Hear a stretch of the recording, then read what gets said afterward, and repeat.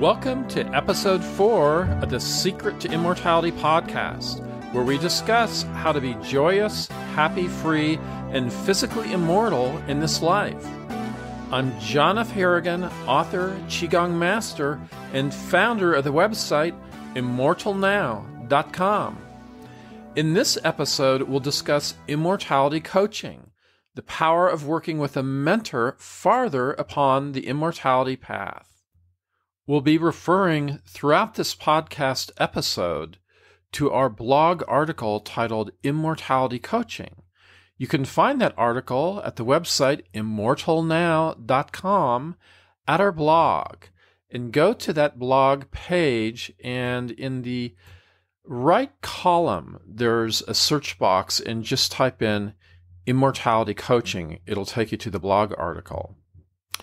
Reading right from that blog article, we state that we recommend Immortality Coaching, working with an expert farther upon the path. I personally have found mentorship and coaching to be highly effective, adding power, support, and strength I would not have had without it. For me, Immortality Coaching has been essential to my development. All my life, from childhood on, I've been close to mentors who have helped with my immortality path. You too can have this advantage, the advantage of working with us in mentorship and coaching, and we'll tell you how to do that later on in the podcast. Immortality Coaching is no different than any other type of coaching for self-improvement, like academic coaching, professional coaching, how to be better at your job, how to be more successful, or coaching in sports. But it's a little more involved and a little more personal. Immortality Coaching involves mentorship, somebody working closely with you, with who you are, more customized to your inner self, getting to who you are so you can have really what you want most of all in life, and eventually physical immortality, or quickly. A mentor or coach helps us by example, instruction, and inspiration. Expertise, character, goodness does transfer by proximity, being close to a more experienced person, like osmosis. There can be a type of automatic transfer by association. Osmosis meaning transfer from greater to lesser concentration, finding equilibrium. Another definition, probably more appropriate to the osmosis I'm talking about here with you, is, quote, gradual or unconscious assimilation of knowledge. Just as a child can benefit by the presence of good parents, we can benefit today as adults by relationship with an effective coach, who both encourages and enables our development. So before we go on, and before I start to share with you my essential mentors in my life to this point, I want to talk a little bit more about mentoring and coaching. Our parents, for better or worse, are the first mentors or coaches we have. And some of that coaching is helpful, and some of it we really kind of have to unlearn and undo. And that's what we'll do in Immortality Coaching. My background is in psychology, master's in family relations. I worked as a counselor and social worker with children and families. So that's not what I do now. I do coaching, Immortality Coaching. I do these podcasts. I write articles on our website, on our blog at immortalnow.com. I teach the secret to immortality.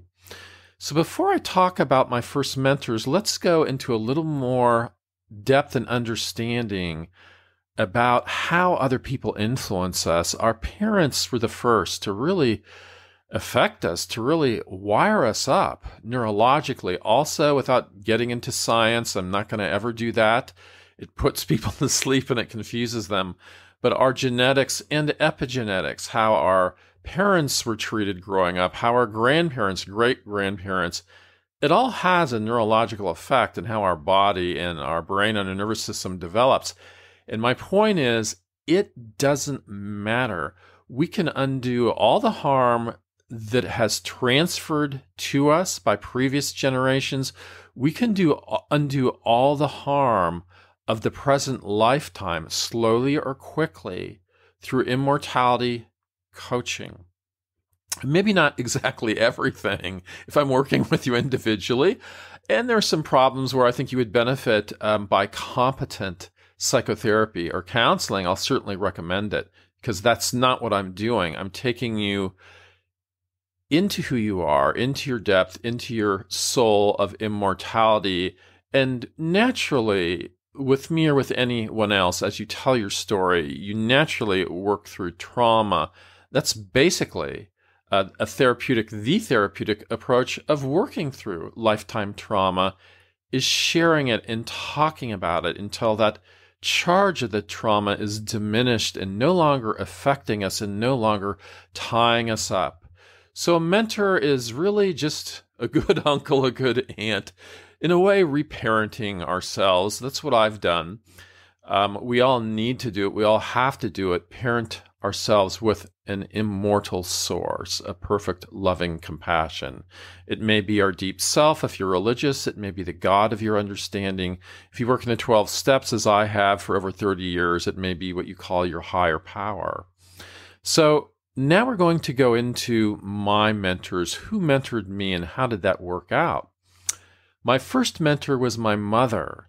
In my youth, she practiced yoga earnestly, and that was a long time ago.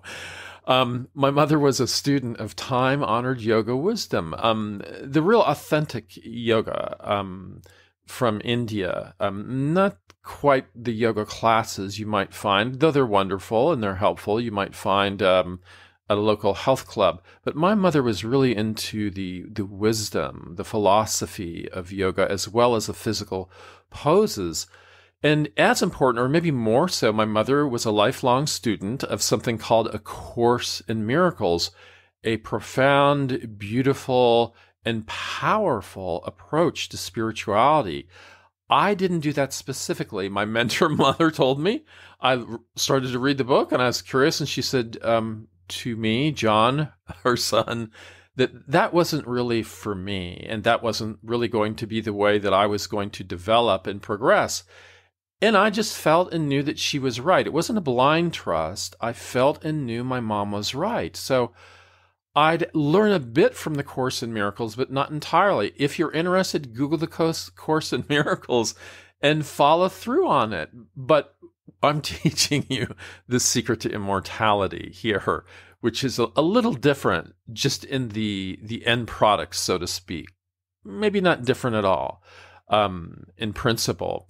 But my mother was a lifelong student of A Course in Miracles, with study individually every day. She'd get up every day and she'd do her meditation, she'd do her prayers, she'd do physical exercises, a type of qigong, making sure her body was healthy and well. She lived to be 98. And then she would go study her Course in Miracles. And then she would do mental exercises like math. She would just do math exercises in her head and crossword puzzles. Both my father did a similar thing every morning.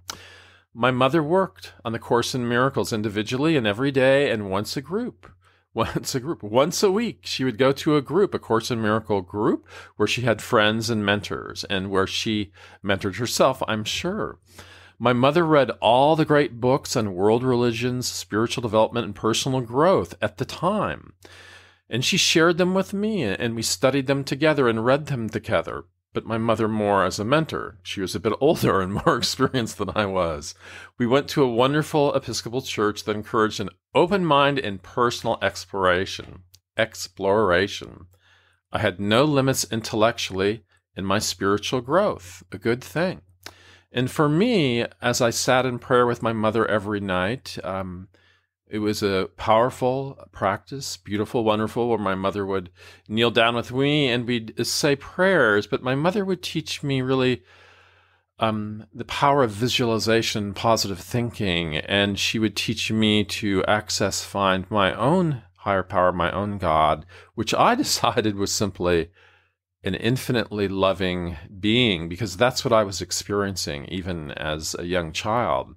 In our church library at this really nice Episcopal church, open-minded, accepting, in that church library and our home, there was Unity Church literature.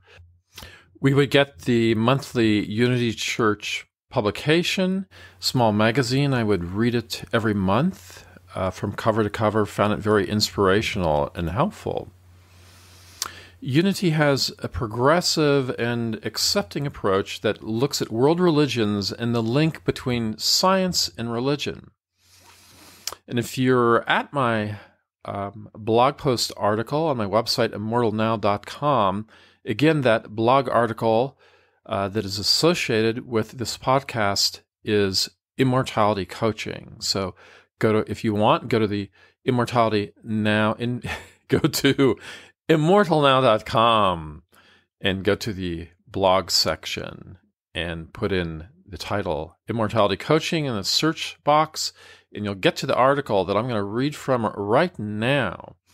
As I stated, Unity has a progressive and accepting approach that looks at world religions and the link between science and religion. I liked that a lot and still do.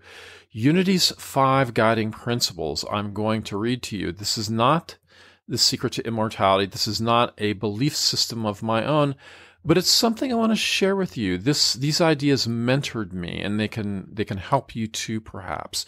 Unity's 5 guiding principles. 1, God is the source and creator of all. And for the secret of immortality, it's not a religion, it's not a belief system. So we might not use the word God always, though I do, and it's fine for me. Maybe a higher power or a deeper eternal resource within you. So God, that higher power, is the source and creator of all.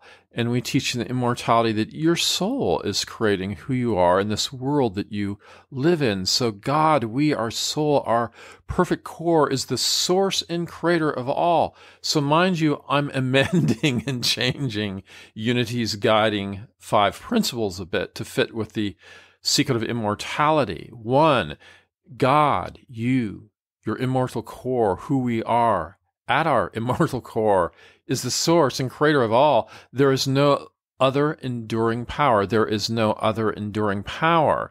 And to translate this into the secret to immortality, I would say it's not that there are any competing powers. It's just, what do you do with your power? What do we do with our soul? What do we do with our creative ability? There is no other enduring power. Well, there can't be. There's only one me. There's only one you. And that's what that means to me. God is good. I would say our core, our soul, is perfect, compassionate love. God is good, present, and everywhere. God is good, present, and everywhere. And that power of goodness is everywhere and present for us. 2, reading, I'm changing, of course, Unity's 5 principles around for the secret to immortality, because that's what I'm teaching you, and a lot of time has passed since I first read these. 2, quote from Unity's 5 principles, quote, "We are spiritual beings created in God's image. The Spirit of God lives within each person. Therefore, all people are inherently good." Now, I'm going to change this a little, and not to be critical, but this is a little too dogmatic and a little too belief-oriented. Like, yeah, I believe that, and I'll be saved. And it's like, maybe that's a start to have a good belief system, but there's a lot of work to do, folks. And that's what the secret to immortality is. There's work to going inside who we are. We're spiritual beings, it says. And I would just say what that means is we are good inside. When you find that gold in you, which we teach you to do through the secret to immortality, when you find that gold inside yourself, it's a darn good feeling. And you start to see that gold, that perfect beauty, that love and compassion everywhere. Unity says, quote, "We're created in God's image." And I would say that we're created in a perfect manner deep inside us, but that gets flawed and obstructed over time, especially by injury and trauma. In the secret to immortality, we teach you ways to undo that trauma, undo that flaw, so you can find your perfect whole and golden self. Quote from Unity, "The Spirit of God lives within each person." I would amend that and say it's not like something's living in you that isn't you. It's just at your core is something very similar, if not exactly the same of God, and that is you living as you inside you and outside you, if you choose to have that. Quote from Unity, therefore all people are inherently good, end quote. It kind of sounds like dogma or belief. I believe all people are inherently good, therefore blah, blah, blah. Once you find your core, your golden self, the perfect love and eternal compassion within you, you will notice without any effort that same beautiful core is within all people, no matter how nasty they may act, behave, and feel. And that's what a mother sees in her child. A good mother sees in her child. I'm not to pick on people in penitentiaries, but even people that are pretty difficult folks in prisons for terrible crimes, their mother saw their golden soul. And to mama, that's still their beautiful baby, though that baby may not have acted out in the world as an adult in a very good way. But, quote, all people are inherently good from Unity. I would just say that as we work on ourselves with the secret to immortality, we find that eternal goodness that we express in ourselves, in our bodies, in our minds, and in the world. And as we do that, we see the beauty and goodness in everybody else. Number 3, from the 5 principles of Unity, quote, we create our life experiences through our way of thinking. I would certainly agree with that. I would say not only our way of thinking, but our way of speaking and our way of acting. All of it's action. Thinking is an action. It's an action we can see in our brain. Neurologists, brain scientists can see it happening. It's all action. So the actions that we choose in the secret to immortality, the actions that we choose on a minute-to-minute, conscious and unconscious manner, we suggest to you that you look at them. And we suggest that those actions, thinking, speaking, and behaving, are creating not only ourselves and our lives and our life experiences, but the matter that we live in, the physical world, the physical matter, and how it responds to us. How we are thinking and acting gives instructions, we suggest, to the physical world of how to behave. We're really programming this reality in how to act, this physical reality, our bodies, the physicality, the world around us, the weather, the planet. We're programming it like a computer programmer, like a code writer writes code. We're programming this creation by what we think, what we say, and how we act. Number 4 of Unity's 5 principles. You might say, well, why are you quoting Unity's 5 principles if you're changing them around? I'm really not. I'm elaborating on these principles and showing you how these principles evolved into what I'm teaching today. 3 was we create our life experiences through our way of thinking. 4 from Unity, quote, there is power in affirmative prayer. It can increase a person's connection to God. Or I would add to your core self, to your beautiful soul. And it's not just prayer. Anything that you do that validates who you are, treating somebody else kindly, speaking kindly, standing up for good principles, anything we do that validates that perfect love and gold, that higher power, God, whatever your higher power is, that the greater you within you, anything we do that affirms goodness in who we are has a positive result in bringing that immortal nature to life. And 5 from Unity is, quote, knowledge of spiritual principles is not enough. People must live them through their actions, end quote. And yes, I would say, book learning and knowledge of things and thinking, oh, I know that. No, it's not enough. We have to go to deeper in levels. We have to go to deeper and deeper levels of self-knowledge beyond ideas, beyond thinking, to find and activate our core. This is the end of our podcast today. Join us in our next podcast where we talk more about Immortality Coaching, and I share 3 more of very influential mentors. My father and my first real immortality coach, an American master woman working on her own immortality process called translation, and my final immortality coach and mentor, a qigong grandmaster and traditional Chinese physician from Beijing, China. If you've liked what you've heard and want more, you may want to join Immortality Lab on our website, immortalnow.com. At Immortality Lab, we take you closer to the secrets to immortality and tell you exactly what to do step by step for a life of happiness, joy, and physical immortality on Earth. With an Immortality Lab membership, you get 2 exclusive videos every week. A Qigong for Lasting Life video that is nowhere else to be found, only in Immortality Lab, and an Immortality Talk just for you and just in Immortality Lab. You'll also get daily inspirational quotes to your email, special surprises, and opportunities for beta copies of new courses, videos, and books. We wish you the best, bless you, and keep you. We are immortal now.